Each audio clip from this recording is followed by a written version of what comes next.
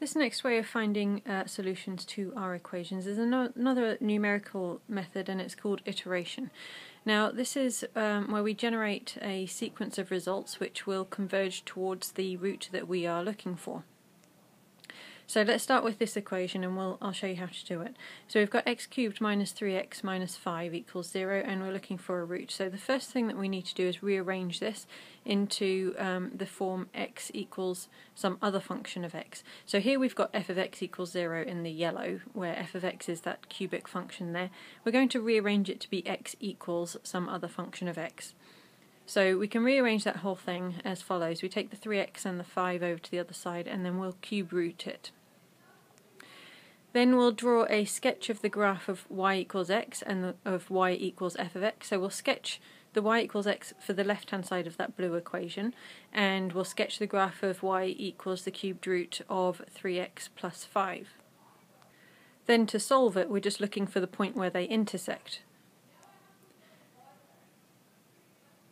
Now, if you're not too confident on sketching graphs, and a cubic would be a fairly difficult one to do, then you just plot a few points and see what happens. Okay, so we've got the root there is the point of intersection. That will solve both the blue and the yellow equation because they are the same things, they're just written in a different way. So we're using the form of it in the blue to be able to look for that root.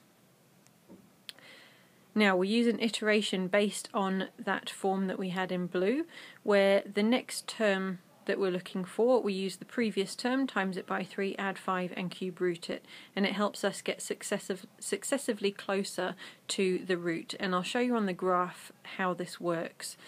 So if we take that iterative formula, I've drawn the graph a little bigger to show you how this is. So we've got that line y equals x and the graph of the iterative formula there, or y equals f of x. Now what happens is we take our first value of x, we're going to start with 0. If you put 0 into that function, you just get 2. Then that becomes the input for the next formula. So our y value there of 2, we read across for y equals x, that now becomes our next x value. So now we put 2 into our equation and we work out what answer that would give us. So reading up to that line of y equals f of x, that gives us 2.22, and then we use that for the next iteration, the next part of our formula, we plug that back in, and that now becomes our next x value. We take that again, we read up to the y equals f of x line, and that becomes our next value to input into the function, and so on until eventually you can see this will go in steps up towards our root. It's going to converge towards that point where they actually cross.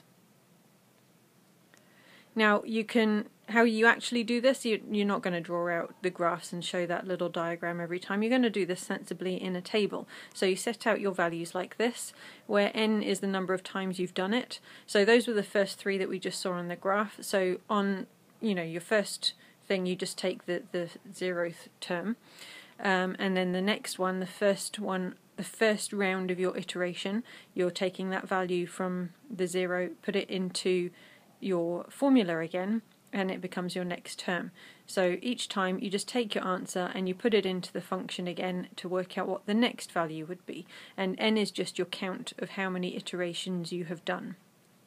Easiest way to do this is to use the answer key on your calculator, so you can just keep pressing equals. And then you can see as you carry on, you're just taking the previous value and putting it back into the formula every time to get closer and closer to a root, and you can see those as you continue on, you're getting an answer that is increasing in accuracy for the root. So say here at the 3rd iteration, we could tell at that point that x would be 2.3 to 1 decimal place, and then by the 6th one we can see that x would be 2.28 to 2 decimal places as it carries on.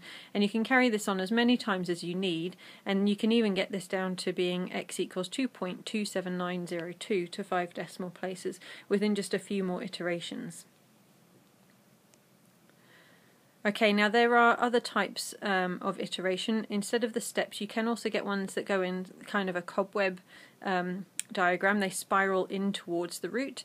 They sort of fluctuate from between being above the root and below the root. So here's an example of one where you could see if you took that first value, you take the answer that you get by going up to that curve, you make it your x value for the next one, and then you'd read off the curve for that x value, and so on.